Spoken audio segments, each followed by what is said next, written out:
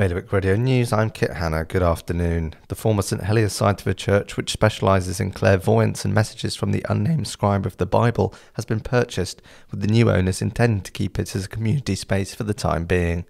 Meanwhile, economic development are taking a second stab at trying to approve the Shaw-Airtel merger without the assessment of Guernsey's competition regulator.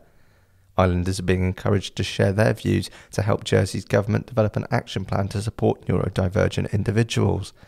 And Health and Social Care is working with Autism Guernsey to see if help can be given to people who rely on its services after Children in Need UK announced it would not renew a grant provided for 8 years.